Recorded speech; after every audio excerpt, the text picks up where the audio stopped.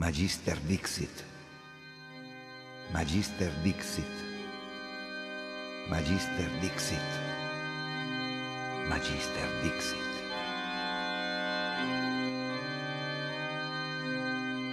Welcome to Magister Dixit, a podcast that invites you on a journey into realms of expertise, imagination, and occultism.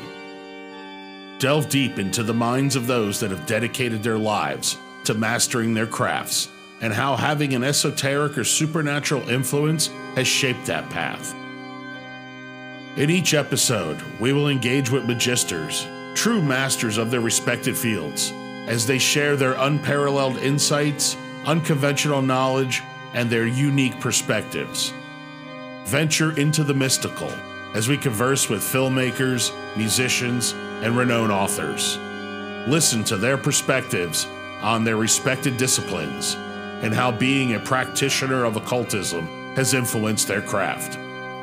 Remember, in the realm of knowledge, Magister Dixit, the master has spoken. In this episode, we're thrilled to welcome Lon Milo DuQuette, a luminary in the world of occultism, esoteric knowledge, and Western mystery traditions. Lon's journey from being a successful musician to becoming an esteemed author, scholar, and occultist has captivated audiences worldwide. Lon is celebrated for his unique blend of scholarship and humor, evident in his 19 critically acclaimed books translated into 12 languages. His writings cover a wide range of topics including tarot, ceremonial magic, Freemasonry, and the works of Aleister Crowley. Lon's ability to make complex esoteric concepts accessible and entertaining has earned him a well-deserved reputation as one of the most respected and entertaining figures in the field. As a key figure in the Ordo Templi Orientis, Lon brings decades of experience and wisdom to the table. His insights into mystical traditions, coupled with his engaging personality, make him a sought-after lecturer, mentor, and expert in the realms of magic and spirituality. Let's welcome Lon to the show. Lon, I'd like to welcome you to Magister Dixit. It is certainly a huge pleasure to have you on the show. Well, it's an honor to be here. Thank you. Fantastic. And I always like to ask our guests to maybe briefly share some early memories, maybe a little bit about growing up, your childhood, and maybe how that evolved into you becoming interested in music and the occult.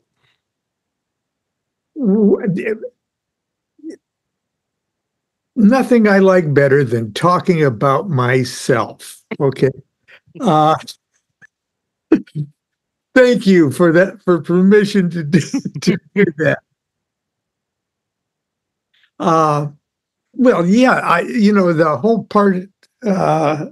whole first half almost of my book, My Life with the Spirits, okay, which is sort of, I wanted to start off with like an autobiography, is about my early years, my childhood years, even my infant years, because that sort of got me going on the mysticalness, or at least the wonders of an internal reality and an internal life. I had a bone disease called they called it Perthes hip disease. It's a bone disease that at the time they had no cure for or medication to take or anything else. If it's struck in childhood, the only thing to do was to just immobilize the patient, get them off their feet, and just hope they outgrow it, because I guess, there's a good percentage of people that just outgrow it. So it was like a crapshoot. And of course, they thought it was polio because, I came down with it in like 1951, which is right, polio season, and all my neighbor kids had polio and things like so. So in a way, they were relieved that it was, something besides polio. But anyway, I was really, really lucky to sort of be left alone in my crib for hours and hours on end. Okay, I couldn't get up. I couldn't walk around and play. And when a kid starts walking around, that's when they lose their pre-linguistic brain narrative. If you don't have words to describe things to you, you're still free to process images and impressions that you had even before you were born. Does that make sense? It does. Okay. I definitely think that there's a lot of symbology that we're born with. That just even maybe part. I mean, how can certain symbols be part of, generations and generations, and somehow not really like get cooked into that DNA? Yeah. So I could think about things like, where was I before I was here, without having to be limited by actually expressing that in the words, where was I before I was here? And I had all sorts of opportunities to drift in and out of waking consciousness 24 hours a day. So I didn't sleep for 8 hours and then, up for, the rest of the time, or take a nap here and there. No, I was awake for 20 minutes and asleep for 20 minutes. In and out, kind of transient state. Yeah. Day and night. Okay. So there was little lines of demarcation between my waking consciousness and dream consciousness. And whether or not that had any effect on why I'm crazy now, I have no idea. But I did toy with great, profound subjects, like what is existence, and who am I as a consciousness unit, and where was I just a couple years ago? And I couldn't picture myself being off. Okay. And I started to wrestle with these issues. Where was I before I was here? And I could only come up with the realization that I've always been here, that there is no offness. There ain't no offness, okay? And that somehow or other, currently, I'm operating from this platform, okay? But I'm not the platform. And so that sort of got me off on a strange sort of footing. You were a very deep thinker from the beginning. Well, it didn't seem like it was deep thinking. It seemed like, well, this is what I got to do, And I didn't have a great deal of trivial distraction. What was your family's background? Big family? Were you Catholic? I had one older brother, six years older than I, who was just ecstatic that I was born, because it was I represented a distraction from my mother's motherhood learning curve. Okay, she did a better job with me than she had done with him, and it sort of took the pressure off of practice makes perfect. Yeah. And and all through our lives, we had my brother and I had a very close spiritual bond. And years later, when we took massive doses of LSD and watched the sun come up in the desert at Yucca Valley, I don't know if you're familiar kind of with what goes on, especially when you psychedelicize, with somebody, but you stop talking. I have to say I am very well. You stop talking so that the communication can begin, and we both just flat out looked at each other and came to the realization that we were our own great uncles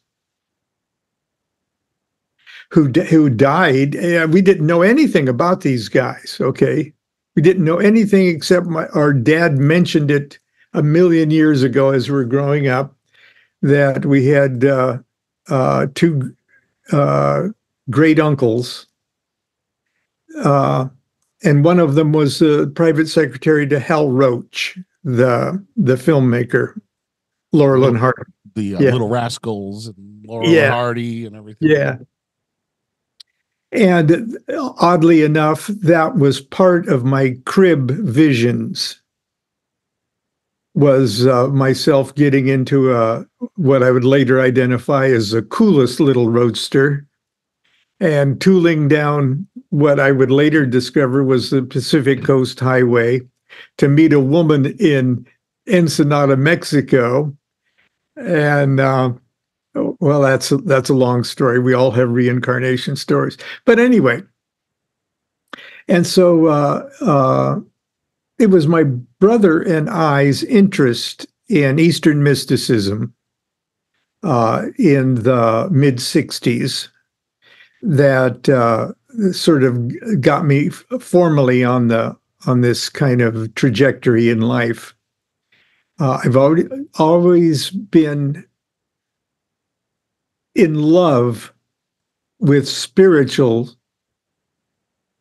inspirational spookiness. Yeah, that's the only way I can describe it. My parents were Methodists. Okay, my dad worked in the oil fields, but as a driller, which is sort of like the captain of the ship. And this is out in California.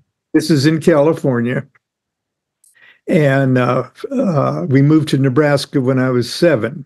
But it was a middle class post-war.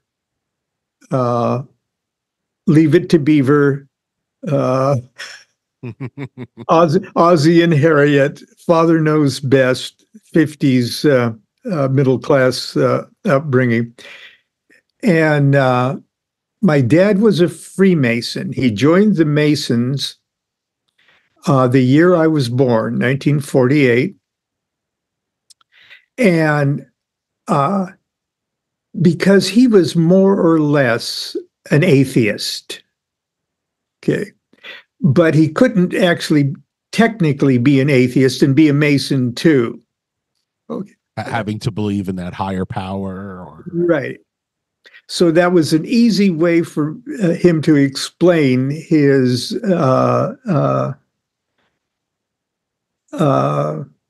It wasn't skepticism; it was just. Just common sense, but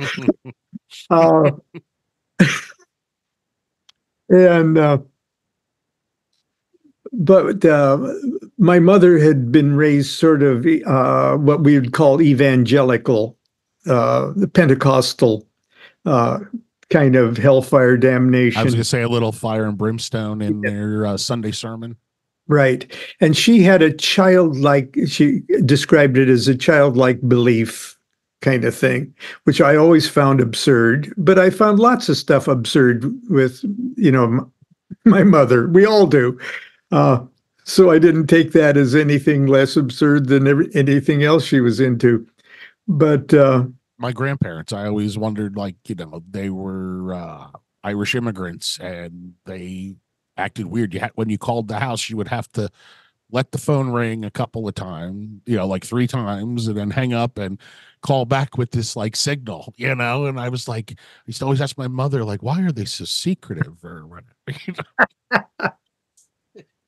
Well, we're the old people and have our eccentricities, but they take us to Methodist Church. Now, the Methodists in those days, especially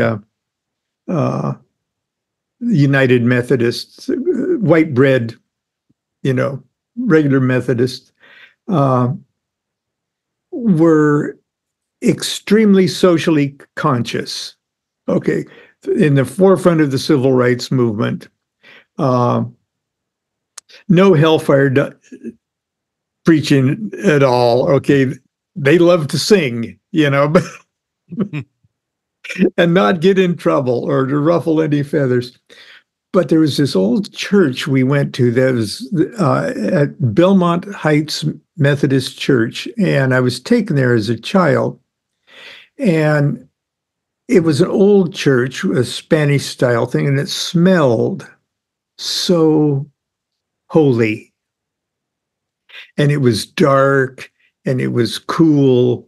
And there was, this neat kind of altar thing. And it just felt like the house of God, And I really, really dug that, and I knew something was real in that, not so much that building, but in that thing in me. Okay. And when we moved to Nebraska, to keep me out of trouble, I was walking after 14. Okay, I could walk without crutches when I was 14, and so we moved to Nebraska, and my mother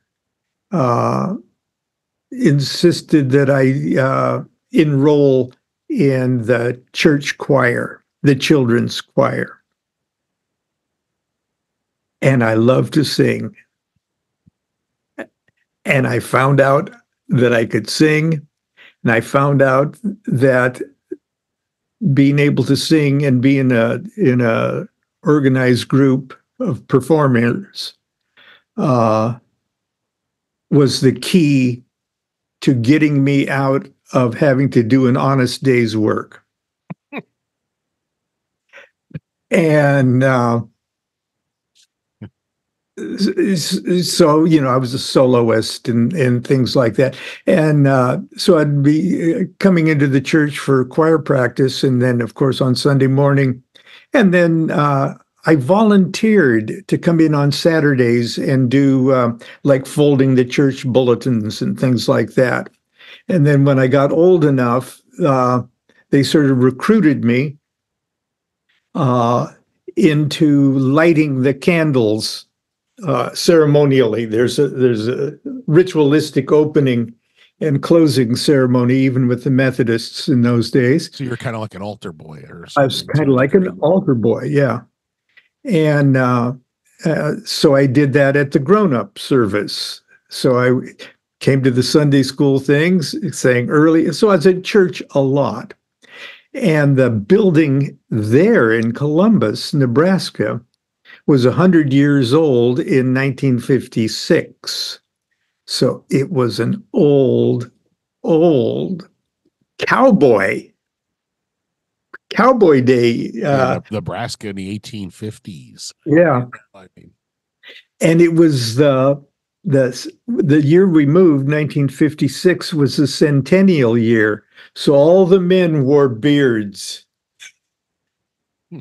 Now, can you imagine a 7-year-old kid from the coolest, hippest place on earth, Southern California, in the early 60s, where rock and roll was being invented, okay? And television had that burst on the scene, and it was the center of the television universe. The magic of Hollywood out there. and then moving to Nebraska, which is already 50 years behind, but moving to Nebraska where all the men were wearing beards and the women were dressed like like Mormons, and Culture shock. it was a culture shock. I'm still reeling. It was almost like it was like moving into an Amish community or something.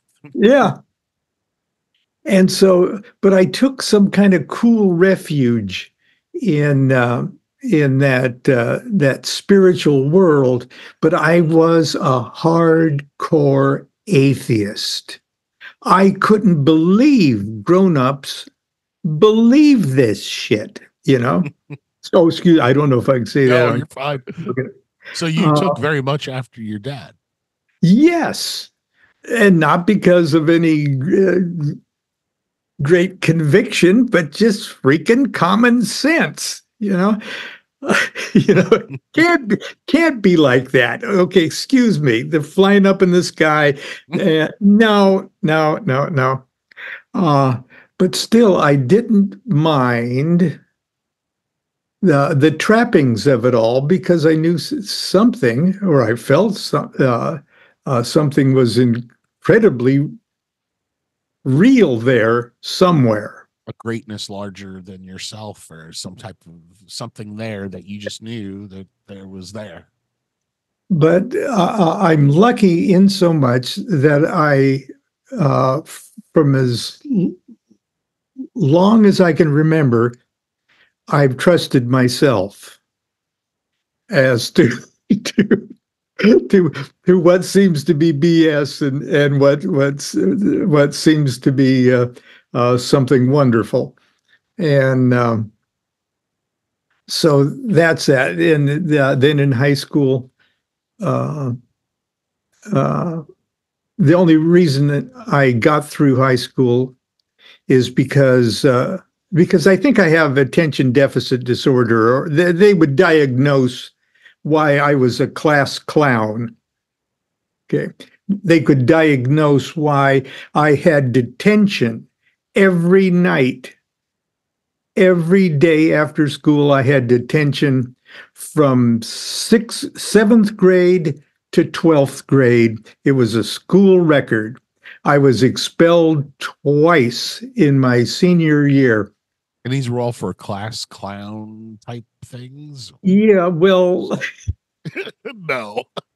The Vietnam War was going on, okay, in 1965. And I, like Protestantism, I identified the Vietnam War as complete bullshit. And I was not going to be part of that. I was lucky enough to have a very socially progressive teacher who turned me on. I joined the Student Peace Union and the Students for Democratic Society while still in high school. And I had a job where I could drive into Omaha and attend anti-war things, and so I was socially conscious. And when the Marines, I guess it was the Marines, came to school and did a convocation to recruit guys into the service that weren't going to get to avoid being drafted. Okay, it was a scary, scary time. And I got a bunch of literature and went to a couple of training classes in Omaha, and I came back to school and I draft counseled in the school cafeteria. And I got expelled for, get this, sedition. Okay, now I'm sure I was breaking some kind of school rule, by draft counseling on campus. I could have got expelled for that, but no. Sedition. As I didn't know that schools had that law. They don't. Okay, they were such rubes. They were just such rubes, and of course I was, I had lots of friends in the American Civil Liberties Union, including the Episcopal priest in town, and when he saw the thing that they put it in writing, sedition,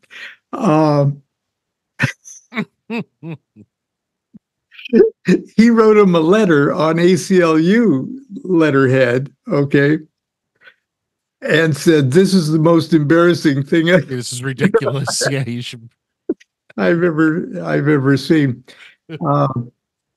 And I got back in, and there was egg on their face, but it was scary at the time. And this is the early 60s? This is 1965. Okay. Then I was expelled because I had long hair, but I oiled it down in grease. I was in a band, okay, and I'd been in a band since about I don't know, and it was a successful band. So it may have been a garage band, but it's a garage band that toured, And what kind of music were you guys playing? It was a cover band. So we were playing everything that was a year or so before the British invasion stuff, and then the British invasion stuff. And we called the Panics. The Panics. The Panics, and I had a 1960 blue Volkswagen van. Okay, and I moved to California in that van, and I still have not that van. It got totaled by the band, but I'm still driving a blue. And what were we doing in the band? Were we singing or were we playing? Oh, I was singing lead guitar. Okay, wow. So you guys were kind of like a pre-Beatles thing over here, kind of like yeah. So it was still it wasn't heavy metal, right? It was more heavy metal. That era actually comes kind of in line with so much of the other stuff that I want to talk to you about. It's 20 years ago today. Sergeant Pepper told the band to play, and that was actually the 20th anniversary of, I believe, the passing of Aleister Crowley. 20 years ago today. Yeah, that's the date of the release of Sergeant Pepper. Yeah. Yeah, and I don't think that reference was particularly referred to Crowley, but it's nice the way that it fits, that he's on the cover and everything. Yeah, they did put his face on the cover. As a matter of fact, that's the first time I saw just Aleister Crowley. Yeah. Took the words right out of my mouth, Babylon. Yeah. And we were big Beatles fans. And we, my wife and I, who you met in high school, right? Met in high school, yes. And she saw me. So she stuck with you through all those expelling and all the sedition shenanigans in high school? Oh, yeah. I don't think she thought very much of that at all. As a matter of fact, I proposed to her on acid over the telephone. I waited till our 20th anniversary to tell her that. But we were hippies, okay? We were hippies in the golden age of hippiedom. And we tuned in, turned on, and dropped out and went to the wilds of Southern Oregon. As I say, like the Haight-Ashbury days, or the start. It was the Haight-Ashbury days, but we sort of looked down on the city hippies. Okay, we were out there trying to be self-sufficient, and of course that lasted about 6 months. And California was such a rebellious place to be. I mean, whether it was to me, just like, you had the whole Hollywood thing, but you had also the image of all of these bikers in the 50s too, riding town to town, Marlon Brando,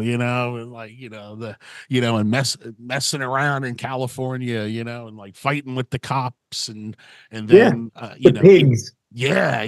And then how that just developed into the 60s movement and the 70s and everything. And just like, what a tumultuous, ever-changing place to be living in those times. Certainly, Well, just a lot of power. We thought we were going to, just before we moved to Southern Oregon, we were into yoga and Timothy Leary, who later,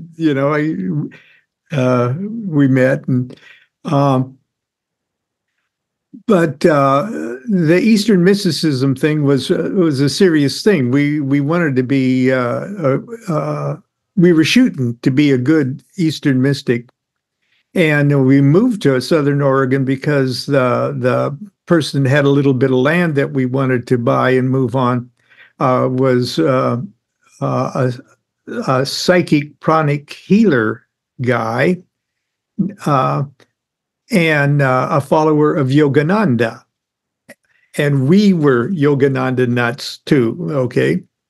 We still love the Self-Realization Fellowship movement. And so we had built a little cabin for my brother and his wife on the 1/4 acre that we bought by the Illinois River, and had run out of money. I sold my guitars and things like that. And while I was in California, I teamed up with another songwriter, and we wrote a bunch of songs and had a little duo kind of thing. We sounded great, actually. But then we moved to Oregon, and but all of a sudden, when we ran out of money, I just got the great idea that we should go down to Southern California, back down. It's only a 2-day drive kind of thing. And that I'd get a job in a saloon, because I'd been playing in saloons in Southern California, and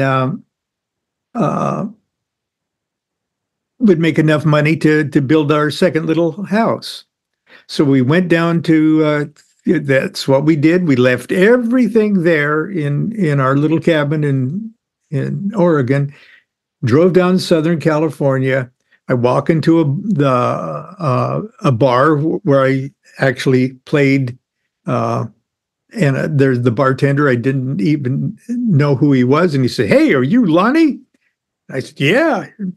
He said, "You want to work tonight with Charlie?" That's my old partner.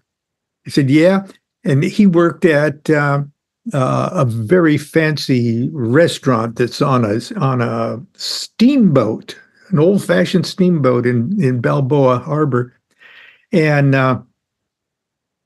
we got together, played for 2 weeks, getting ready to come home the next day, made the money.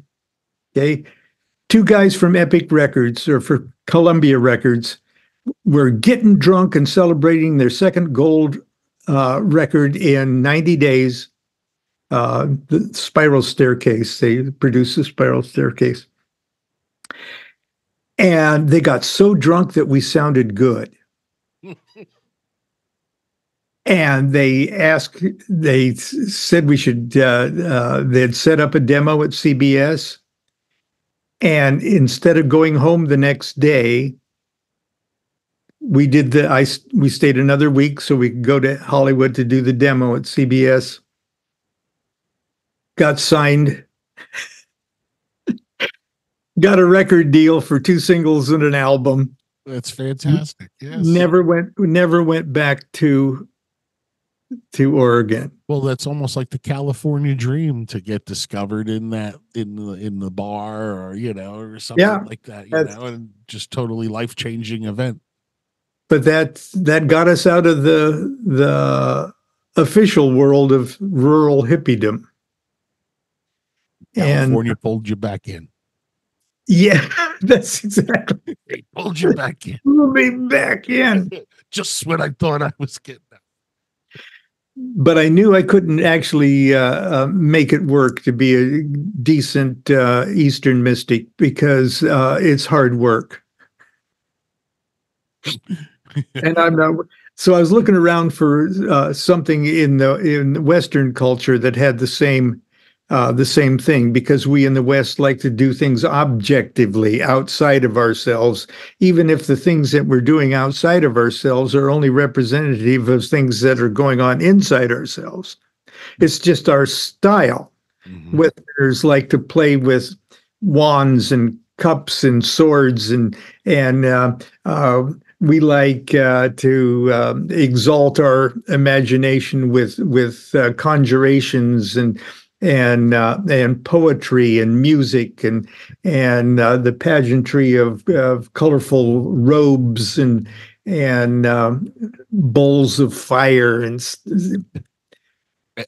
celestial events and yeah, so we like that, as opposed to a Buddhist thing where you're just like more about your inner self. Yeah. Self, or what is it? The sense of nothingness, or not even self-this, or whatever, Well, the nothingness thing is what everybody's shooting for, but the Eastern approach is to take everything away that isn't actually you. Just systematically strip it away. It's a great way of going at it. And until there's nothing left to take away again, and there you are. When there's nothing left to take away, you and God are the same thing. You hit this smooth point that's wall to wall, and but in the West, Kabbalah is sort of the Western Zen. And in Kabbalah, you connect everything in the universe with everything else. You see that everything is the pattern of everything else. You see that everything is a reflection of everything else. And you connect everything until there's nothing left to connect, and you've hit that smooth spot, wall-to-wall spot too. And I like that. Okay. I resonated to that. And then that's what got me into it. Who was the influential person that guided you to kind of delve deeper into the works and teachings of Aleister Crowley? Well, the first person that talked about Crowley that didn't try to scare the shit out of me was Israel Regardie. And he was in California also, right? Didn't he? Yes. Was he a psychotherapist or something? He's a Jungian or a Reichian therapist and a chiropractor too. And I had read his little book, How to Make and Use Talismans. And then I read the Eye in the Triangle. And I thought, gee, this guy sounds sane. I like this guy. Okay. Not only that, but he made, while he understood what people were freaked out about Crowley, because he was Crowley's secretary in the 1920s in Europe, traveled around Paris, and he knew Crowley. Okay, he knew Crowley warts and all, and while he could understand that people would be freaked, as they would be freaked at most any holy man throughout all history, throughout all time. Any iconoclastic figure is going to make everybody freak out. I mean, yeah. But at the same time, was totally respectful and held in awe of the spiritual dimensions of Crowley's works. And at the same time, he was a jerk, and we had a falling out, and things like that. But it just seemed so real, and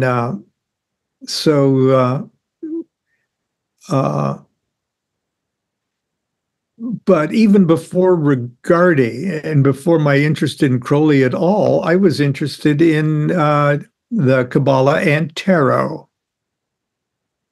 And it was my discovery of the Thoth tarot deck at a B. Dalton bookstore, or is called Pickwick bookstore in those days, of the tarot cards of the Thoth tarot. And those are the ones done with Lady Frida Harris? Yes. And I had been taking the BOTA, or Builders of the Adytum, Kabbalah course and tarot course. And so I was interested in tarot. And Rosicrucianism. I had joined the Rosicrucian Order Amorc. Also based in California. Right. And my brother joined first and said, "Hey, you'll like it. It's like they're like magical Freemasons, only they have women too." And I said, "Whoa, that's encouraging." And so the back cover of the book, or of the deck of cards, was the Rose Cross. And I saw that. I said, "Ooh, I'm into Rose Cross stuff." And, "Ooh, I'm into tarot." And I took the cards home, and they pretty much freaked me out. But eventually, after I stopped getting kind of freaked out, because in what way were they freaking you out? They were too damn beautiful. The art itself, or the art itself is or was just the beauty in the layouts and what it was revealing to you? Well, I hadn't gotten into the layouts too much, except that the cards, I was used to sort of a really, really toned down white bread tarot of Waite and BOTA. Mm-hmm. And I sensed that this was on a level of art that perhaps was too much for my pedestrian brain. And then it started to, I was reminded of the great violinist Paganini, who played the violin so awesomely that all the other violinists said, "The devil must be. Nobody can play like that without the devil." You know, it's like Robert Johnson, at the cross. You sold your soul for those. Yeah. Oh, God. And I said, these cards are so beautiful that it's almost like the devil made. And then I saw the name Aleister Crowley on the side of the deck, and or the box. And I looked him up on a little occult dictionary that I bought at the grocery store, of all places. Is that when they used to have all sorts of neat stuff at the checkout? Like, like you'd have all the horoscope books and like right. moon charts and astral charts. And make your own. Yeah, make your own sushi and things like that. And all the tabloid magazines, with Right. the Bat Boy. And so this was one a cult dictionary, and it said Aleister Crowley, famous Scottish Satanist. Okay. And from my point of view, my misunderstanding that there was no such thing as the Satanism that I would be afraid of. I gave the deck to my brother, who said he had the book of Thoth, Crowley's book. And he hadn't read the book, but he figured the cards and the book should go together. And then a friend of ours came up from Guatemala, where he had been mushroom farming. And I told him what I was up to, and that had been into Rosicrucianism and tarot, and I like this magic kind of stuff. And but I got these devil cards, and he disabused me. He said, "You're the stupidest. You're an idiot. Okay, you're an absolute idiot. Everything you think you want to learn about all of this stuff, this guy knows absolutely everything there is to know about it. And if you're going to study it anymore, you're going to have to deal with this." You need to get past like these preset preconceived notions that you have about Aleister Crowley. And right, it was like a little mini abyss crossing. You can't get over this. You're not going to get. And there's a very big wall that society's built up around him. If just like for the layman, somebody who's not aware at all, just the the average person these days, thinks of the Ozzy Osbourne song and. Maybe they watched Stranger Angel. Yeah, Strange Angel, right? Yeah. So, but anyway, that's how that the Thoth deck actually got me a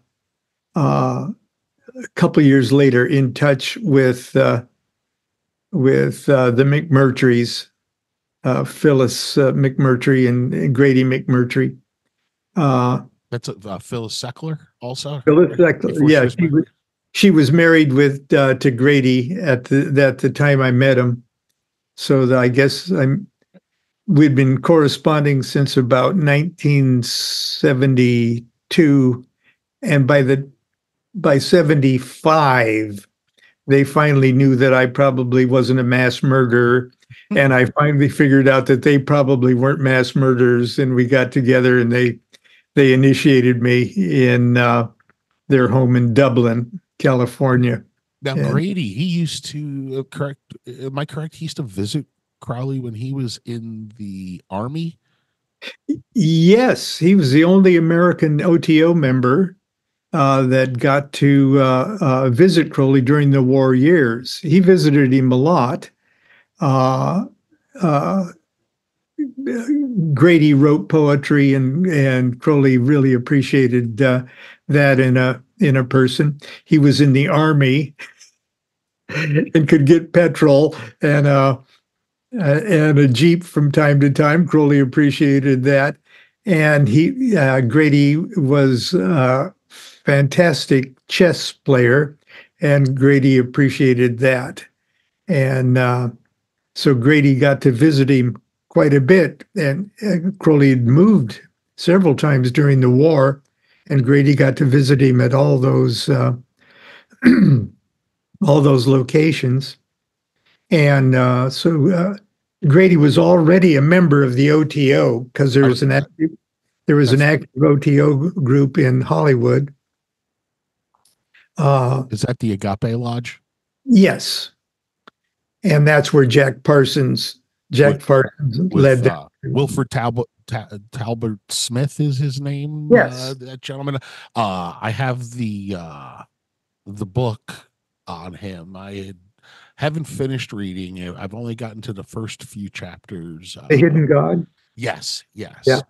But I definitely have I think I told you off podcast, Mike. I'm a total fanboy for all of this stuff, and I just get such an interest in going down the rabbit hole with like each of the characters that are involved in this whole amalgamated thing.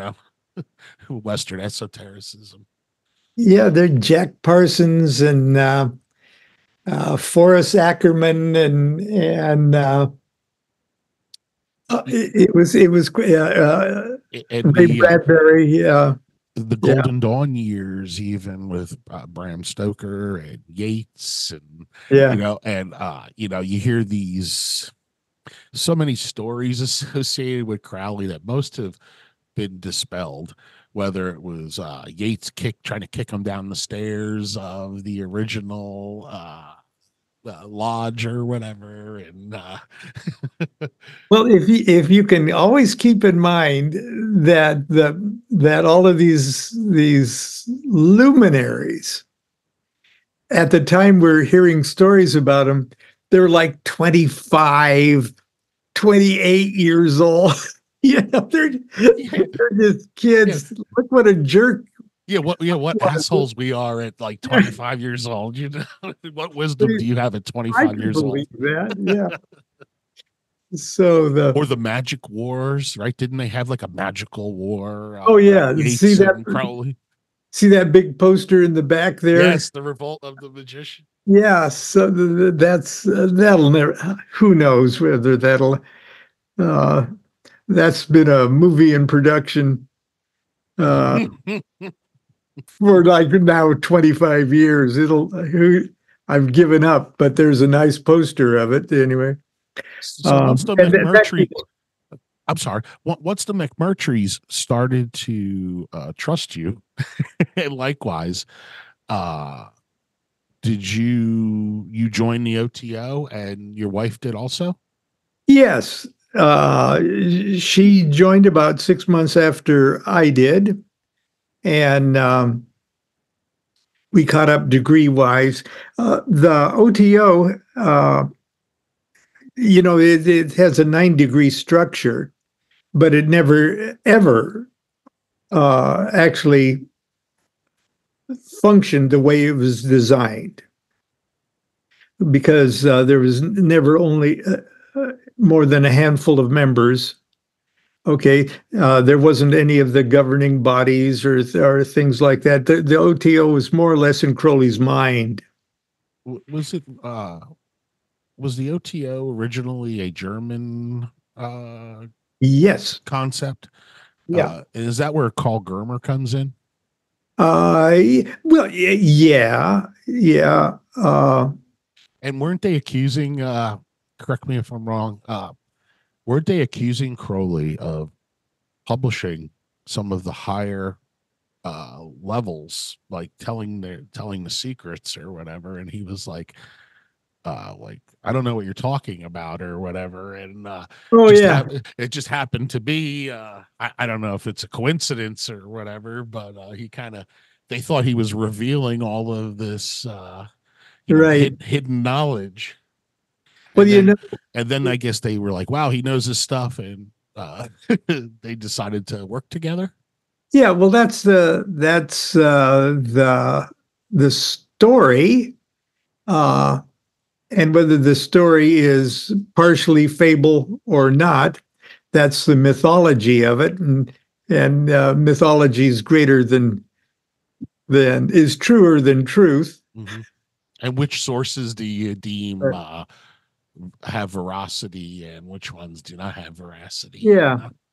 Well, the thing was, and perhaps the story is told to illustrate a great point. A true magical secret is only secret because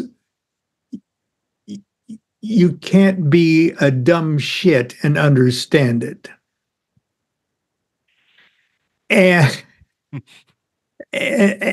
Or you can't have reached a level of illumination enough to appreciate it, or you haven't widened your brain enough to understand the full implications of it, even if it's breathtakingly simple. The idea, and the story goes that Crowley was writing the Book of Lies. The marvelous book of just a series of one-page chapters. And he says that one of the chapters he wrote and rewrote and rewrote, and then he didn't like it, and he put it in, and he took it out, and he put it in, took it out. And then finally he said, I left it in just to show contempt for my readers. Now, he loves to, it's like Crowley loves to keep you on your toes. He does, right. So he said after the book was published that he got a knock on the door from Theodore Royce.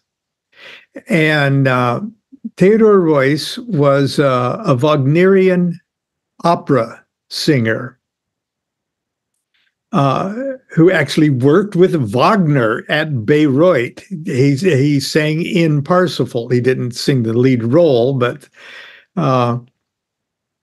and he was also a member of the Prussian Secret Service. Yeah. Mm. And he was in London spying on Karl Marx's daughter, or keeping track of. Yeah. Was she going to like Oxford or Cambridge or something like that? Or? You know, I don't know. But he was also a high degree Freemason and a member of the Hermetic Brotherhood of Light, which and all sorts of different continental groups and subgroups and subgroups that studied alchemy and astrology, and it's all the whole alchemical esoteric hermetic thing. Because high degree Freemasons were into stuff like that in those days, and they passed back and forth like baseball trading cards, charters and warrants and stuff. Okay, you can do these degrees, and there's only about 15 people trading things back and forth. Okay, and they got great printers. The certificates look super. Yeah. And they're all Freemasons of some kind. Okay. Because it's just kind of neat to have the advantage of knowing somebody that can keep a secret. And you yourself are a Freemason, correct? Yeah. But I waited till I was 50 to join the Masons. I joined my dad's old lodge. So. I did also. I'm out here in Pennsylvania. I'm a Master Mason in the Blue Lodge. But the closest, the Scottish Rite one is in Pittsburgh, which is probably about an hour from here. So yeah, that would require. They got a great building. Oh, they do. The old. They got building. A great. Whoa, yes. That's where you. But anyway, the O.T.O was one of these groups, and it was that Royce was the head of, and they were interested in like Persian mysticism, Persian alchemy. That was sort of the pet project of their leader, Karl Kellner. Now, Richard Kaczynski has written a fabulous book about the Hermetic Freemasons. You got to read it, because everything I say is just anecdotal compared to real scholarship. So I'm the biggest putz on the. I beg to differ. Richard, yourself, Tobias Churt, and yeah, I always wonder like how they're able to who and where and what do they get in touch with? I guess libraries that contain these letters and info that's not published, and they discover it, I guess. Is that how you guys do it? Yeah, yeah. There's a George Arendt's collection, and there's the Warburg, of course, the Warburg Institute, and yeah, they're I mean, they're PhD. So it's like getting access to things that nobody Yeah. really has access to, that have been purchased by people that, Right. that tell more of the, that I guess you could tell more of an accurate portrayal of what happened. Yeah. Like, And, for instance, Richard has that new book about the friendship with Victor Nurburg. Yeah. Friendship in Doubt. Yes, I'm looking forward to reading that too. Like I said, you guys are always kind of what I can kind of consider, vet a lot of the Crowley speculation and give the most accurate opinion on them. Or the best that we could come up with right now. Yeah. Oh, yeah. Richard's Perdurabo is the best Crowley biography, hands down. Over Crowley, the John Siemens one or whatever. Well, Rigardi was so pissed. But anyway, Crowley wrote that Book of Lies and that one chapter. And supposedly there was a knock on the door, and it was Theodore Royce. Now, he knew Royce before. Okay, it wasn't that he came out of the blue and introduced himself, at least as far as my understanding is. As a matter of fact, when Crowley had a lawsuit going with Mathers about who's a Rosicrucian and who isn't. Again, these lawsuits are almost like what you're talking about with the certificates. It's like all these lawsuits that involve like 5 people or the same 5 people. But the whole European occult community split into 2 camps. One camp was kind of supported Mathers and wrote letters to the judge saying good things about Mathers, and there was those that didn't like Mathers, and they didn't know Crowley enough to not like him. So they wrote letters in support of Crowley, and to bolster Crowley's reputation, they all gave him honorary degrees. Okay, really, like the college doctorate, right? Yeah, right. And so Crowley was already like a 7th degree member of the O.T.O. Okay, yeah. But nothing was happening with the O.T.O. Okay, or very little was going, except the fact that they loved this idea of ecstatic alchemy, and this is where the whole sex scandalish type thing, and we got to keep it safe. No, it's just plain old Persian mysticism. Persian alchemy, okay, that deals with huge ideas of consciousness, the idea of levels of consciousness associated with the ego busting techniques of ecstasy, and it was no more salacious. No more salacious than anything, okay? But because part of it dealt with, at least indirectly dealt with, the act of physical lovemaking, okay, they had to keep everything really, really secret because nobody who has never even fallen in love can understand. No European stiff-collared Victorian era are gonna get this. You know, none of them are Rumi fans, and so Crowley wrote this thing, published it, and didn't know even what it meant, except the level that he thought it meant. And Roy said, you have printed our supreme secret. And Crowley said, no, I haven't. It's like a Monty Python sketch. No, I haven't. And he says, yes, you have. And Royce went to the bookshelf, picked out the Book of Lies, and pointed to a chapter. And Crowley said, that's your big secret of. And then it dawned on Crowley, my God, that is the big secret. Holy cow. And so a light bulb went off on Crowley, above Crowley's head. Then he go, of course I know the secret. After he realized that he like kind of lucked into. But, you know, that's how the big secrets are. It's not the secret. It's not even the technicality of the thing. It's, are you ready to see everything in anything? Mm. And Royce got him to that point, and Crowley got it. Okay.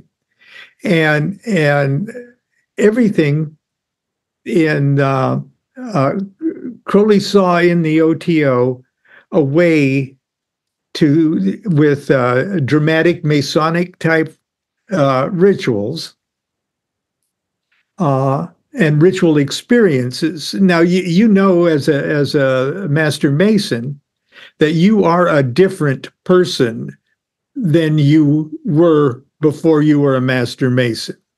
Absolutely. That you were mutated by those three entered, passed, and raised. You were mutated. You're a different person. Well, Crowley thought the O.T.O would be a perfect opportunity to use the scaffolding of perfectly good bona fide Masonic style rituals to get people to that point of where they see the everything in an anything.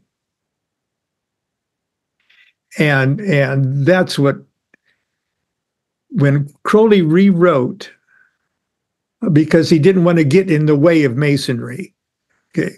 He didn't want to get in trouble with the Masons, because this isn't Masonry as we know it. So that's what he was also a Mason too, wasn't he?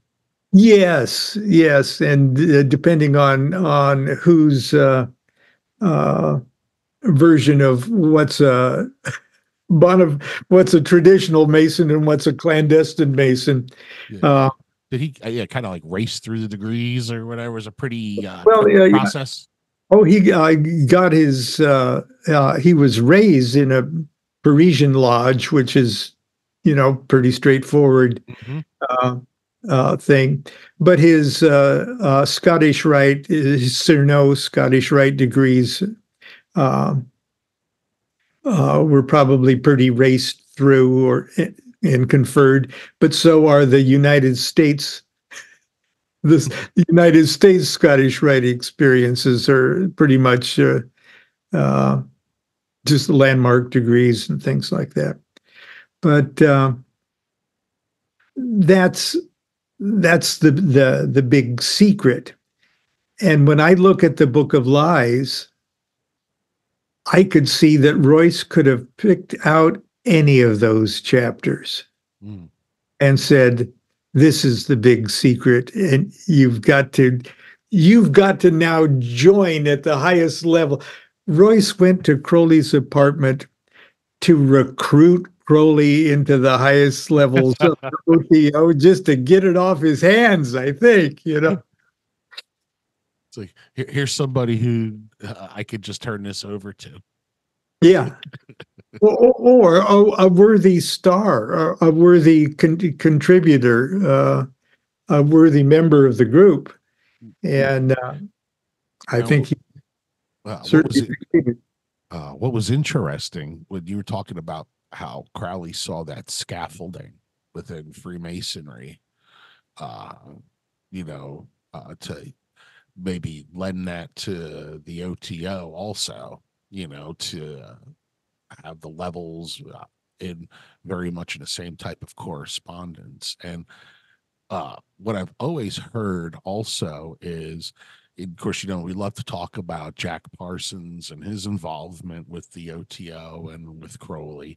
And of course, that brings in L. Ron Hubbard. And I've often heard, and I've always become curious about how the opinion that Hubbard basically took the scaffolding of Thelema and used that to kind of structure what later became Scientology. And I just wondered what your thoughts were kind of on that subject. Well, I don't, aside from just the basic lip service to individual sovereignty, Mm-hmm. that is part of the Dianetics. What about like the Phaeton levels and everything? And people believe their correspondence with the O.T.O levels. And Well, I don't see it. Okay. Mhm. But I do know that Hubbard referred to his friend Aleister Crowley, and I don't think they ever communicated. They had no direct correspondence, right? No. Parsons spoke about Hubbard in letters to Crowley, saying that My Hubbard was God. a very, very thelemic individual, and Right, the most thelemic individual. And then Carl Germer was also said in the letters to Crowley saying, like, Jack is like totally like, cucked out to L. Ron Hubbard and being scammed by him, and is taking his wife, his money. Constance and I are friends, or were friends. They've all passed away now. Mm-hmm. Of Helen Parsons Smith, who's the widow of both Jack Parsons and Wilford Smith. She's a dear friend of the family, and that's awesome. We talked with her a lot before she passed away, and Phyllis, of course, mm-hmm. and Grady, and they all are on the same page. There's very little that these people were ever on the same page about anything, mm-hmm. but they were all on the same page about Jack had a real blind spot where it came to Hubbard, and that Crowley had written one of them, and I can't say with certainty which one it was, that Crowley wrote that he thought that Jack had fallen in with a confidence man or a con man. Mm-hmm. And because I don't have I can't quote chapter and verse and who told us that. I'm sure probably Richard would know what the source of that comment was. But I think it would be highly inaccurate to try to link much of the doctrines of Scientology with those of Thelema, in so much as the cultish aspects of it are an anathema. Yeah, I guess to Thelema. Are you familiar with gentleman John Atack? No. He's a former Scientologist, and he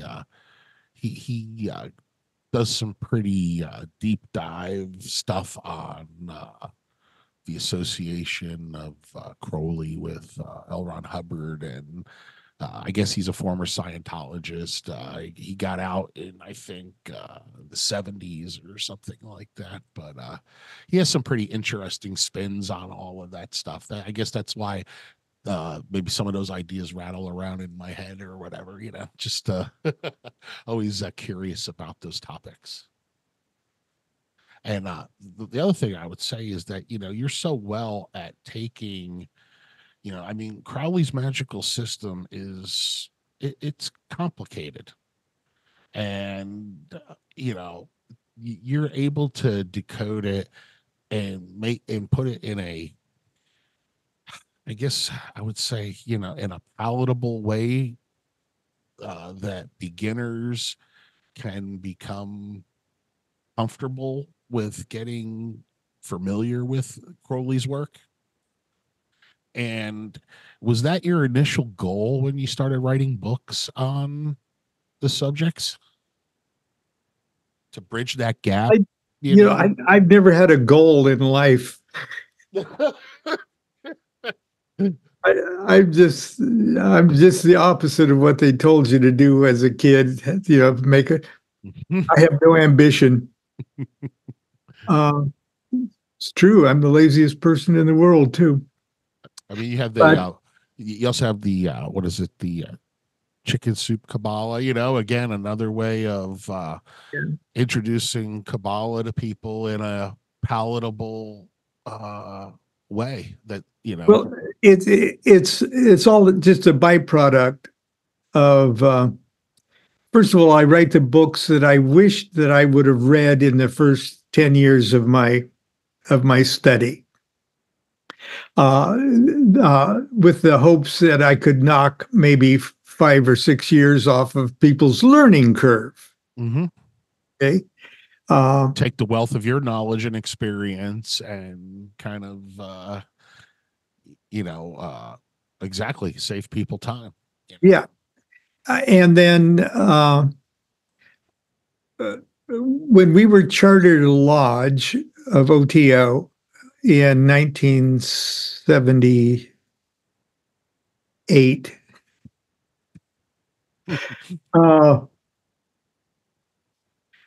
I presumed it was my perceived duties as a lodge master to have a weekly class. Okay. And but I was so young and so new at everything myself that I was hard pressed to study enough to stay 1 week ahead of the class that I was teaching. Okay. And over the years, 40 some years of a weekly class, and for 3 of those years, it was 2 nights a week. I have covered all the sort of the main subjects, the main techniques of the various aspects of magic. And over the years, I've discovered that I can teach faster and the information goes in deeper if it occasionally is accompanied by laughter. Because face it, everything is one big cosmic joke anyway. Right. It's nice to have a little levity in all of that, not just be, So the Kabbalah is probably the driest and the most superficially unsexy of all these aspects of the work. And I found that I could teach the Kabbalistic fundamentals in a more lighthearted way, because face it, it may seem complicated. in so much as it's easy to avoid seeing the simplicity of it. It's easier to describe the creation of existence by just holding up like a one of these things, okay? Mm-hmm. Showing the little pipe cleaner things in the middle of it, creating the dimensions, and make it fun, okay? When I wrote the book that accompanies the Tarot of Ceremonial Magic years ago, 1990 something, I had a book signing event at the O.T.O bookstore in West Hollywood. And it was a fun evening. I had done a couple other book launches at the O.T.O. That's where, what's her name, did her movie, Out on a Limb. But anyway, it's a famous shop. And I can't talk about the tarot without talking about the Kabbalah. And I was talking about Kabbalah, and I call it Kabbalah. I don't call it Kabbalah. And I was tossing around the Kabbalistic phrases and words and nomenclature and stuff. And I don't pronounce the words correctly. There's 4 or 5 major dialects of Hebrew, and all of them say the others are wrong, and it doesn't matter for. And that always makes for good interpretations, right? Like like you'll notice that, and I've noticed that we have new translations of documents now because the person who translated it sucked. Yeah. Yeah. Oh, yeah. They were a horrible translator. Yeah. But anyway, when it deals with tarot, it's all pretty straightforward, simple. You can mispronounce the words just fine. Just don't spell them wrong, And, but anyway, there was this guy in the front, and he was in a black suit and a white shirt with a button to the top with no collar. You could tell the guy's a freaking Kabbalist. Okay, this guy's an Orthodox Kabbalist. And every time I'd say Kether or Bina or Braya or Bria, the world of soft cheeses, Gebora, he would just go like this. Wincing. He would wince. I'd physically twitch. Okay. You could do no right. Yeah. And afterwards, he charged the stage, and I was, for a moment, physically intimidated, and says, "What you teach is not Kabbalah. You don't even say Kabbalah, right? It's Kabbalah." Yeah. And you could tell that, and I understand and I respect, where he's coming from, but this is tarot Kabbalah. It's just one step better than Masonic Kabbalah. Okay, it doesn't matter how you pronounce it. Everybody's pronunciation is wrong. English Kabbalah. Yeah, and I wanted to say, and he's the one that said that what I teach isn't Kabbalah. And he's thinking of an adjective that's dirty enough to describe what kind of Kabbalah I teach. And he's the one that says it's chicken Kabbalah. And English wasn't his first language, and chicken might be an insult, where he's from. But then I thought, yeah, that's what kind of, yeah, Let's take and use that. Make it yeah. something And good. then I thought, I wished I could tell him that my rabbi told me that there is no such thing as correct Hebrew pronunciation. And my rabbi says this or says that, because he was quoting his rabbi all the time too. And so that's when I decided to invent my own rabbi, write my own Kabbalah book as that rabbi, and call it Chicken Kabbalah. And continue to make it in a way that may not be Kabbalah exactly, but you're definitely conveying the concepts and what the person really needs to gather from that. And since I've written that and Son of Chicken Kabbalah, I've gotten some pretty good response from the rabbinical community. So Well, yeah, I mean, you are a celebrated author. I mean, you have, what is it, over 20 books now, translated in over 12 languages around the world. I mean, you're a very accomplished author. But one of the things that I wanted to talk to you about, because I was a huge fan of it, was the Magical Egypt DVD series, where you've got to be the host on the Great Work. And I was such a big fan of, what was it, John West? John Anthony West, yes. Yes, and his series, and just how amazing it was, and just how did you get to meet Miss Dr. West? Oh yeah, and Can you talk about that experience? That's well, yeah.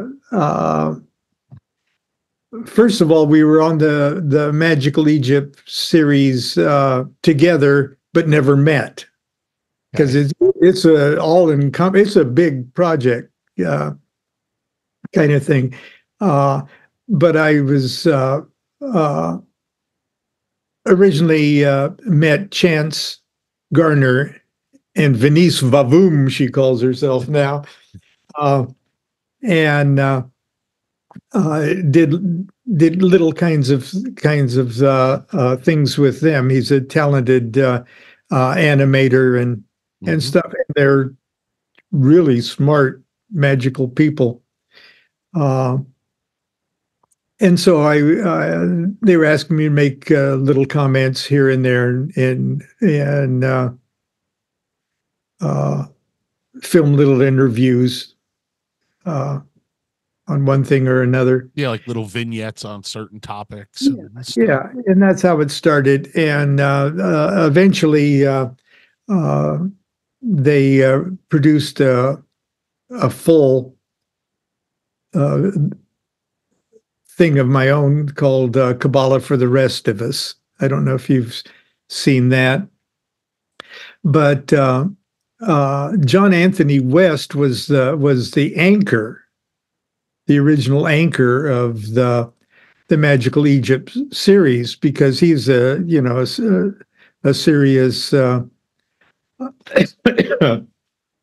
Egyptologist that was bold enough to put his credibility on the line by pointing out the true mystical aspects of Karnak. I mean, all everything, all of that stuff, the amazing power, and the representations and everything. I mean, he made Egypt come alive to me. Yeah. Like watching the way he would explain things, and he's not dismissive in other people's maybe opinions on certain things, but he likes to explain why he thinks the way things are according to what his research has been. And to me, Graham Hancock and Randall Carlson are very much in the true spirit of John Anthony West in the way that they propose alternate possibilities of maybe what's gone on this planet, you know. Yeah. And I can't believe the vehement resistance that they receive from the academic community. Right. They're banned from sites. They're not allowed to go to you know, all these sites and stuff. It's just I don't understand it. And the more that, you know, you listen to them speak, and it really jives with what John Anthony West was saying about the water erosion around the Sphinx and everything, and Yeah. you know, and this stuff's been here way longer than what we think. You know, the Egyptians probably had no idea where the pyramids came from. You know, Yeah. they came from the gods or something like that. You know, it's to not think that maybe, you know, cataclysmic events here could have maybe wiped out sophisticated societies, or, you know, I mean, alchemy always seems to be kind of chasing something of that too, like almost like a you know, an ancient technology, you know, where maybe that was something that they could do and turn elements into other types of metals and things, you know. Oh yeah, there's it's so liberating even to speculate about things that have not ever been speculated on before. The idea of oh yeah, also the new thing on in physics is that you know, they try to explain the phenomena or the observable phenomena of the rate of expansion of the universe, and the only way that they can explain gravitational phenomena of their measurements is that there's dark matter. Must be so much dark matter. Then all of a sudden somebody came up like day before yesterday and said, hey, you know, and everybody's going, wow, I think he might be right, that there is no dark matter. It's just that light starts to fatigue. The further it drifts away from the source, the light starts to yawn. And you go, yeah, that can do. Well, that's how the idea that historic Egypt that we've always been with a clock that only goes back so far, Mm-hmm. and other civilizations and things that could be under layers upon layers upon layers upon layers of Earth that has Yeah, what really would be around after a comet struck the Earth, you know, and created, you know, the cataclysmic destruction that would occur, you know.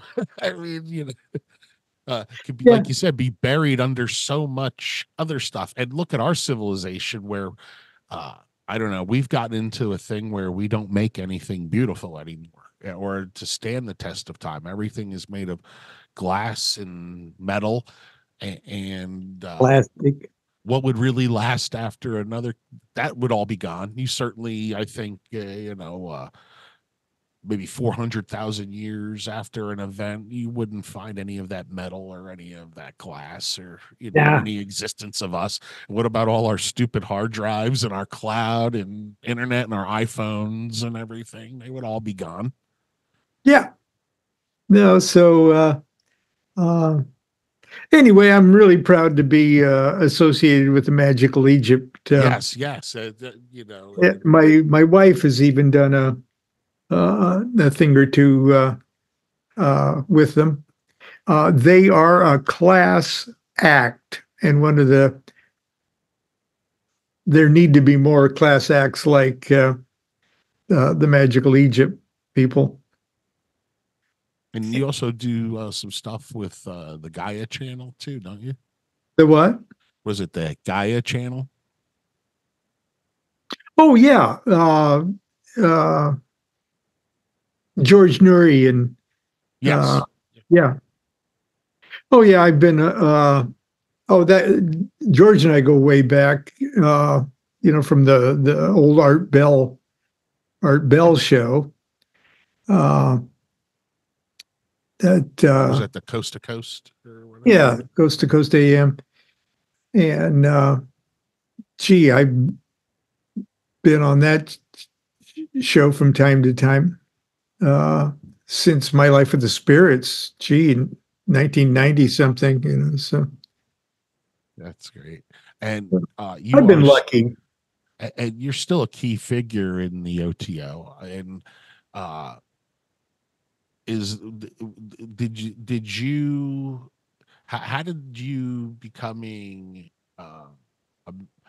you become the head of the O.T.O? Was this part of? I'm not the head of the O.T.O. No. Okay, my misunderstanding. I'm the deputy grandmaster, U.S. deputy grandmaster. So you're a muckety of the.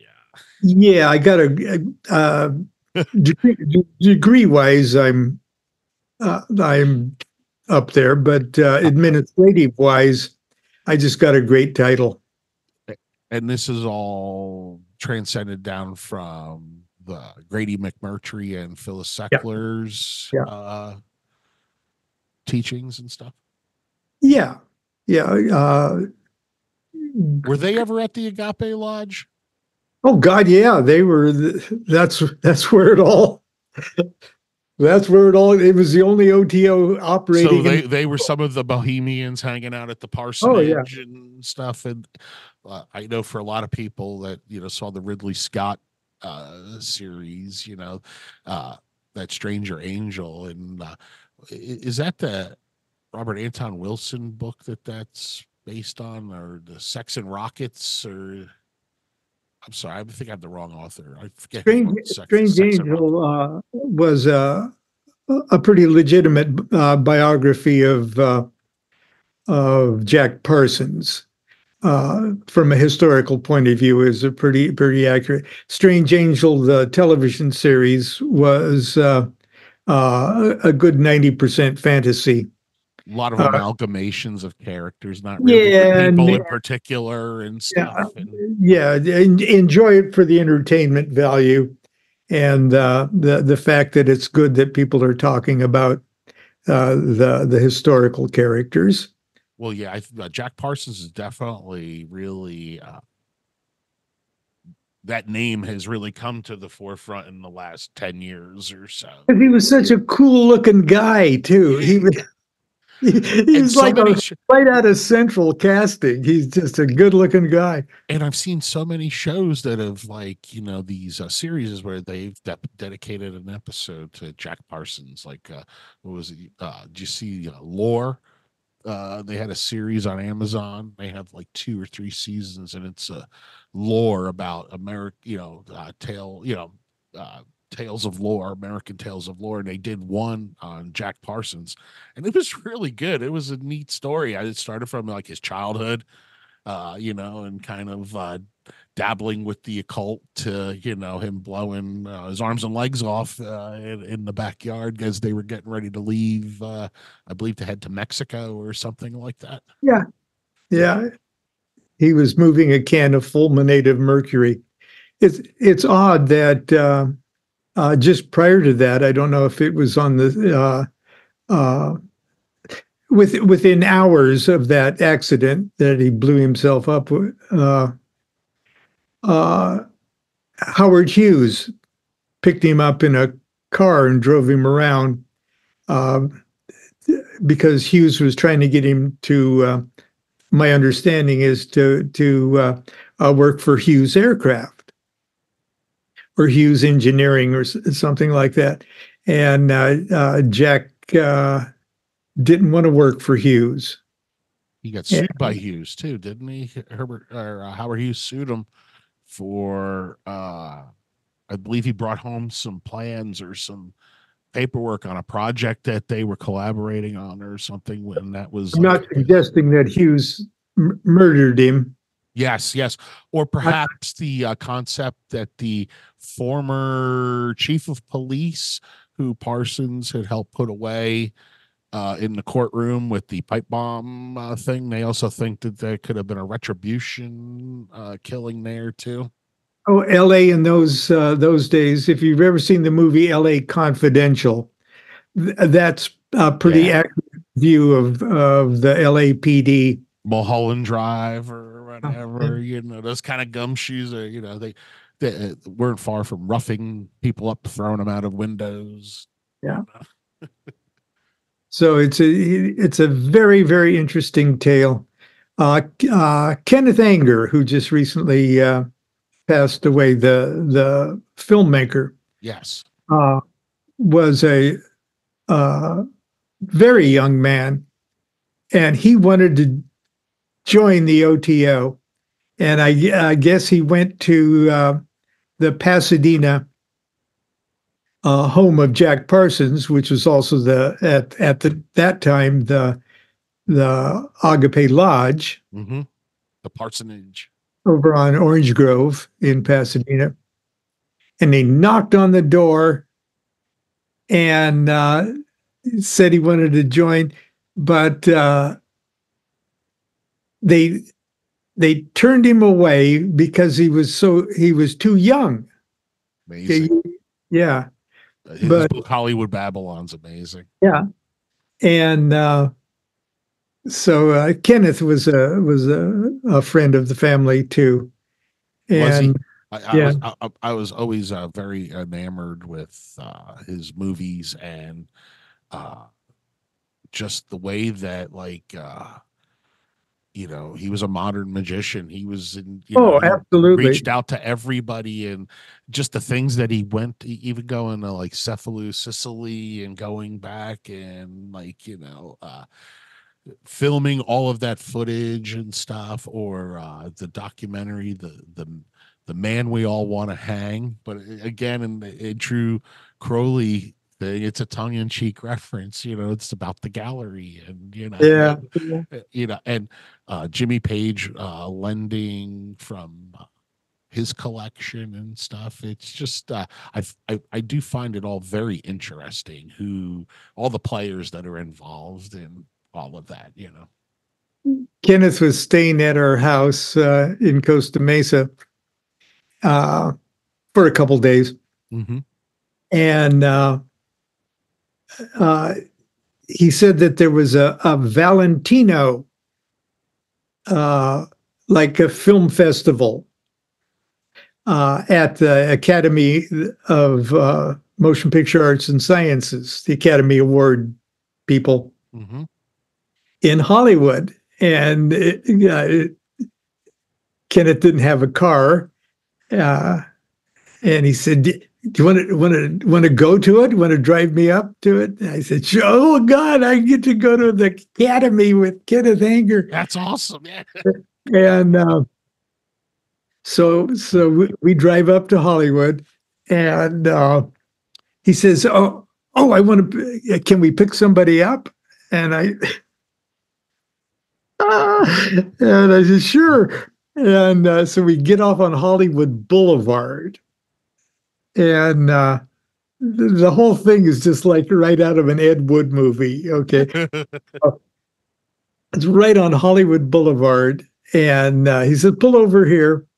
And so he gets out, and he comes back with an older guy, dressed really nice, kind of flamboyant, and they get in, and it's Forrest Ackerman. Wow. Okay. Oh my God. How do you do? How do you do? He says, and says, wow, I'm going to the academy with Forrest Ackerman and Kenneth Anger. You had to just be like, it had to be so surreal. And then Ackerman says, hey, let's swing by and pick up Mikey. And or Michael. I think he called him Michael. And said, okay. And so we go around the corner over there, sort of Hollywood and no, I can't remember the street. It's sort of near where the Scientology headquarters is, that basic area. And a beautiful apartment complex, sort of Art Deco thing. Wait in the car. Forrest Ackerman comes back with another old guy. They get in the car, and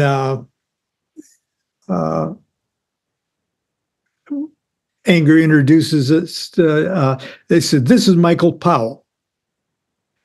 And all of a sudden, Michael, okay, how do you do? You know, and we get to the academy, and we find seats, 3 in a row, because they're going to have people speak, and then they're going to play "The Son of the Sheik."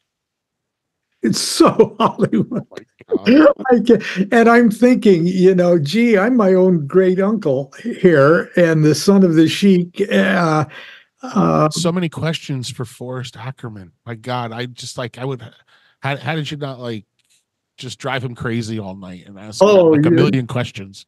Angora, you know, but I mean, he represented like everybody too, you know, back in the day, like Isaac Asimov and Ray. Oh God, yes, Ray Bradbury, you know, and L. Ron Hubbard even. So we get our seats, and then the place is starting to get really packed, and it's old Hollywood people. I mean, mummified, you know, contemporaries of Valentino and things. Wow. It was like some kind of pocket of hell or heaven, you know. Yeah. But Michael Powell gets up and has to go to the bathroom. So he gets up and goes, and there's that one seat right next to me, and a woman comes in like a fox stole that you haven't seen in 40, 50, 60 years. And she's aristocratic, okay, a cinema queen of some kind. And she says, "Is anyone sitting there?" And Kenneth Anger says, "Yes." And she says this, "Is it anybody?" And Kenneth Anger, and this is where I find out who Michael Powell is. He says, "Only the director of the Red Shoes." One of the most famous Academy Award-winning movie, The Red Shoes. It's the art movie par excellence. So there I am with Forrest Ackerman, Kenneth Anger, and the director of The Red Shoes watching Valentino. I know Kenneth Anger is just such an enigma because of the people that he knows, you know, or that he knew, you know, and I can't imagine. I mean, not that I would ever ask, but I can't imagine. I would have loved to have been a fly on the wall and just listen to the conversations that you guys had with him. No, you know, I can only imagine the stories that he could tell. I mean, like I said, whether it's even the early tales of Hollywood, which, let's face it, there's a lot of magic in the early Hollywood, and just the fact it's called Hollywood, and the Holly, right? Magic Holly, it's where we make magic, and the fact that it was where the Agape Lodge was, and that's where the Rosicrucian, the AMORC is, and I mean, there's just there's a lot of magic out there, both cinematically and spiritually. Yeah, he wanted to do a movie on the Gnostic Mass and call it the Gnostic Mass, and he saw us do Mass at literally an beautiful octagonal temple in Lake Elsinore. He saw us do Mass there, and he says, I want to shoot it. I want to shoot Mass here. And so he asked if Constance and I would allow him to film us doing portions of the Mass at that temple. So I guess Chloe Savigny, or is that, he had people lined up that wanted to do it, including well, anyway, he has lots of people really like Kenneth Anger and want to be in his films. A lot of people liked Kenneth Anger, like J. Paul Getty. Yeah. But anyway, so he actually came down with a two-man film crew, and we did various sections of the Mass so he could see how but of course nothing ever came of that. But when he visited us to do that at a friend's place that had the property where the temple was, he brought an uncut version of Lost Horizons, the movie about Shangri-La, and with scenes that had never been seen before. And he brought a projector, and Set it all up. That's yeah, and we watched it. wow. He also brought when Lucifer Rising first was released. He visited us and did a little talk at our house in Costa Mesa for the lodge, and set up his projector, and we got to see Lucifer Rising the week it was released. Oh my goodness! With Kenneth running the machine. Running the projector. That's the best. Could you get any better than that? No, you couldn't. You couldn't. And do you know what happened with him and Jimmy Page, the falling out during Lucifer's Rising? I don't know the details. But they did have a falling out, I think. Oh yeah, they had. First of all, if you've ever had to deal with, on any level, a bona fide genius, and a bona fide genius who's also an artist, can be unpredictable, can be mercurial, can be short-tempered, can be a pain in the ass, and can even at times be dangerous. Either one of those might describe either Anger or Jimmy, okay? Right.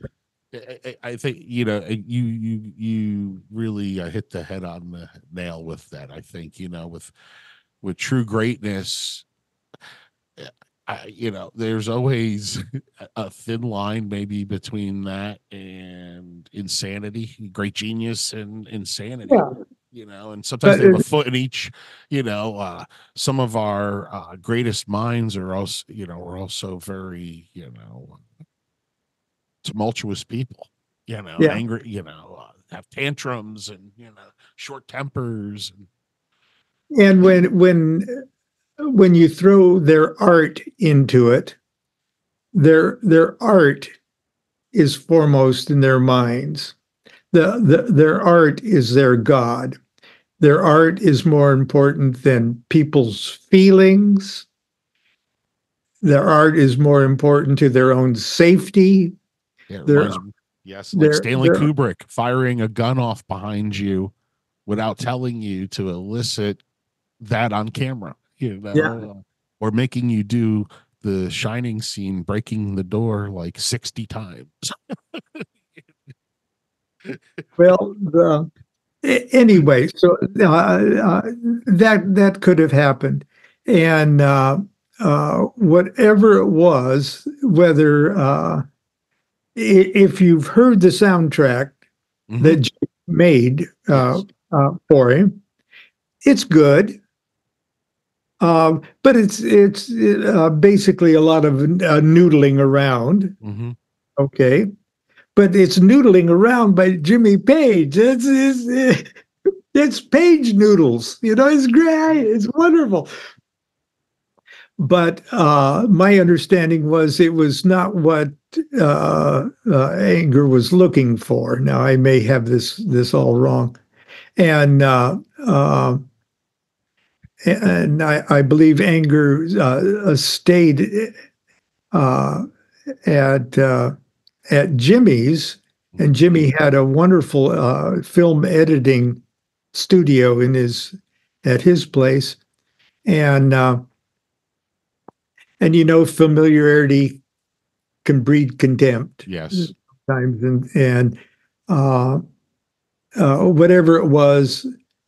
Whether it is either mutually agreed that they wouldn't use the music or not, Kenneth kept the music, and it eventually sort of got pirated. Well, actually, he sold it to. Yeah, that's another story. And then he had Bobby Bolselier, the Manson family guy, do it with his prison band, and it's pretty damn good, and it was more what Kenneth probably had in mind, even so. Anyway. Have you ever been to Boleskine House? No. Yeah. Well, excuse me. Yes, I have. I was thinking of Cefalù. I've never been to say. I think I saw maybe a clip where you were outside of the grounds. Maybe? I was out. No, I jumped the fence. Yeah, you went with your friends and jumped the fence. And did you get a wand, or you got a stick that you made a wand? As a matter of fact, is it in there? There it is. Wow. So it's hazel, okay, and I cut it myself. And our good friend Brianna Siri got it cleaned up to very nice this kind of thing, and it's a bit long. But well, just another place with just so much Crowley history that's been, you know. And I don't think I'm in any shape to ever jump over a fence again. But I I think next time I visit, I won't have to jump over the fence because they're restoring it, you know. Yes, and I do follow that, and they've made amazing. They've really built it from the ground up again. It's just Oh, it's not just fixed up, it's restored. And it's going to be, and it's environmental refuge, Scottish government. I don't know what you would call it, nature preserve. yeah. I mean, it's good press for Boldeskin. It's good press for Thelema. It's good press for Aleister Crowley. And I hope nobody burns it down again. Yeah, and I hope that it. I've seen some rare pictures of of some of the inside when Jimmy Page owned it. You know, it's some of the old antique furniture in there and everything. And I hope that it's something that we can all you know, have the opportunity to go see and maybe see it in that type of grandeur. You know, from Yeah. you know. Well, it'd be nice to use it as you know, a small conference center, things like that for various esoteric gatherings and things. And this beautiful country, the Inverness area is And the history even beyond Crowley with the Jacobites there and the people who owned the house even previously before Crowley. I mean, that's just there's a lot of history there. yeah. You know, So it's definitely part of Scotland, you know. And one other thing, lastly, I know I've had you here for a while, Lon, and I do appreciate it. I want to talk about your acting role in the Poke Runyon movie, The Lumarian. well, Which I do enjoy myself. But when I did see it, I had when they then it said starring like Lon, and I was like, oh my god, I can't believe like you're in here too, because I had no idea until I seen it was a pretty small part, and it was a lot of fun. Paul Clark played Jesus, it. and Merrick Hammer actually probably did the best job. And Are you friends with Poke Runyon? oh yeah, God, Yeah, Poke, the OTA and stuff, and yeah.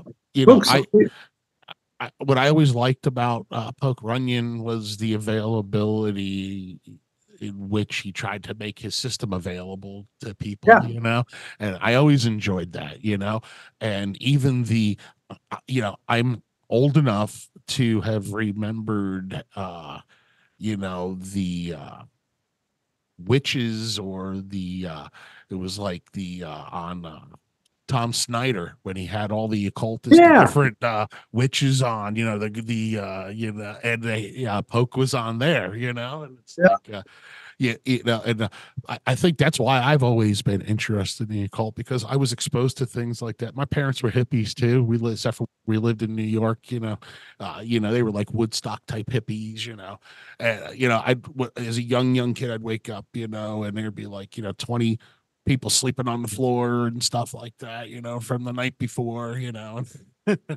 So it's very bohemian in Yeah. that way. But they would let me. I was exposed to things that I think, you know, I got in trouble in fourth grade. I wrote a book report on Helter Skelter, and my fourth grade teacher wasn't too impressed with it, you know. And Did they expel you for sedition? no, we did. We did not get expelled for sedition, but my mom did give him a piece of her mind or whatever about judging about the book or whether, you know, it's like it was a bestseller. All right. You know, it's like, What? you know, I always got to watch things like that, I guess, you know, and whether it was like being allowed to watch The Omen or, you know, The Exorcist or things like that, you know, it's like I don't know, I think that always like shaped my curiosity into things like this. And to have an author like you explain a lot of it in a way that resonates with me is also very important. I think that that's something that you do very well. You know, like you said originally your goal was to write books to save people that, you know, maybe that 5 years of research that you had done. What about, do you ever see yourself writing books that are geared more towards a advanced magician and the higher levels, things that really aren't that palatable to the novice? I think they all are.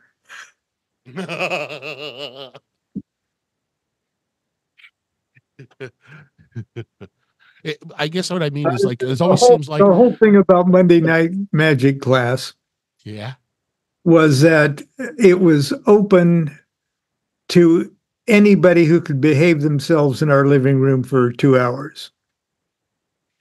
And they didn't have to be in the O.T.O. They didn't have to, they just had to behave themselves.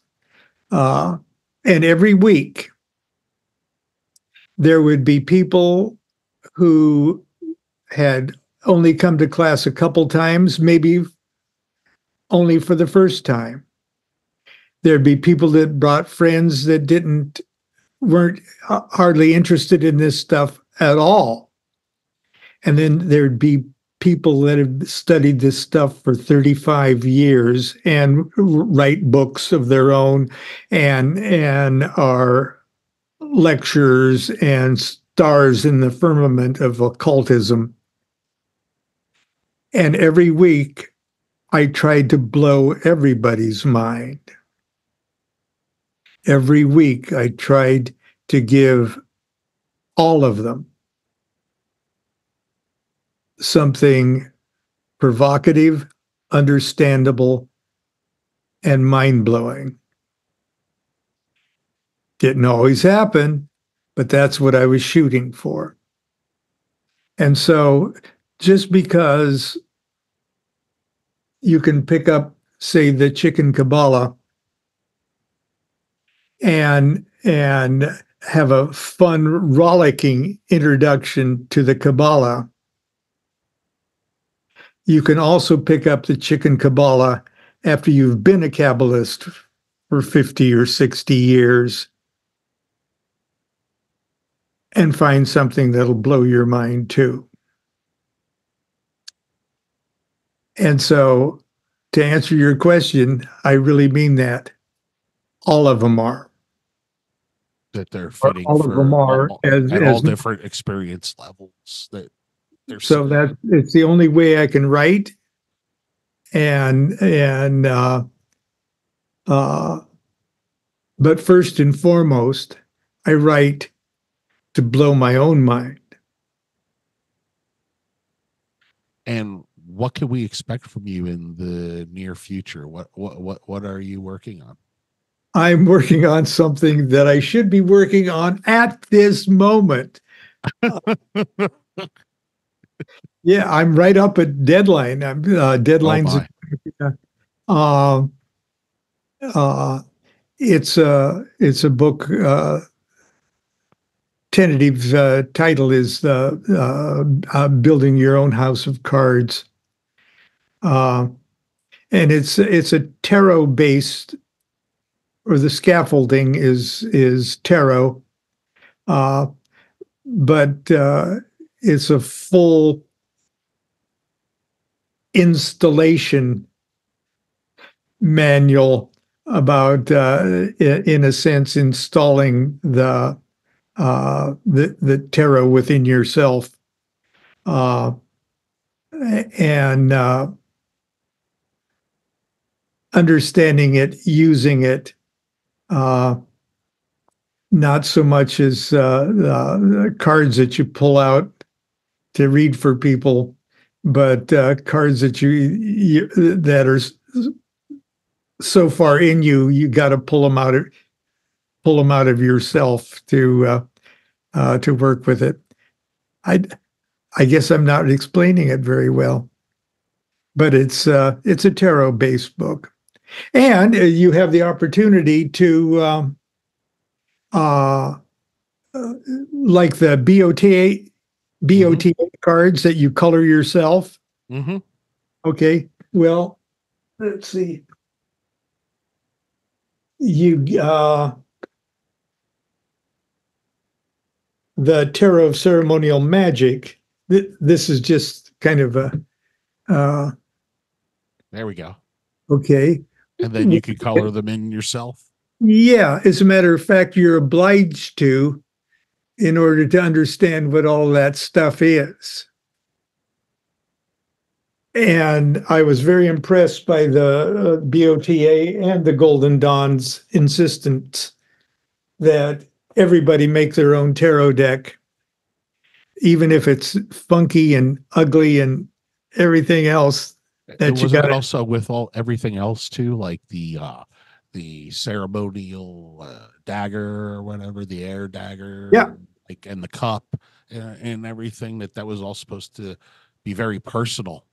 Yeah, and you make those objects. You didn't just go to the store and buy them or whatever. Yeah. Yep. Lon, where can everybody go to support?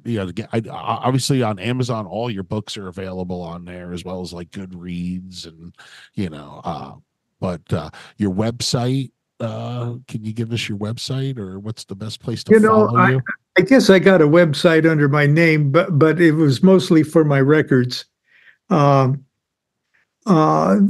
best way to get me is and to see what I'm doing every day, because I do a show every day. I was going to bring that up on Facebook also. Yes, on Facebook. So Facebook is my blog, is my. I love parking lot magic. Oh. Every just call it the parking lot magic. I mean, it's we'll be the best. Doing it tomorrow. Yeah.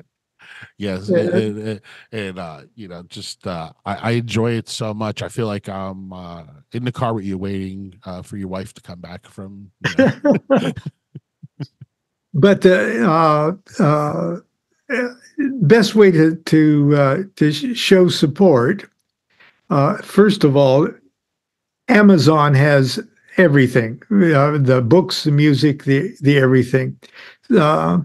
And believe it or not, it really is helpful for my publishers to know that my books are still wanted.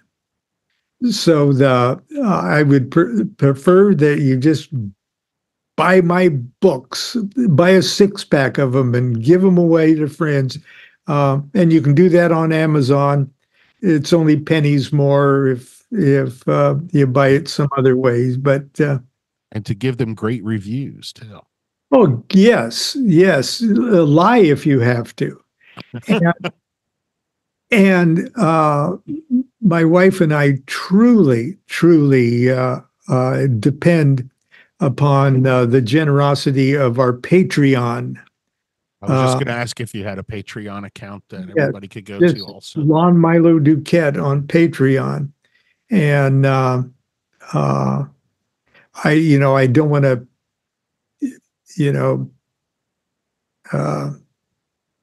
beg, but I tell you, Patreon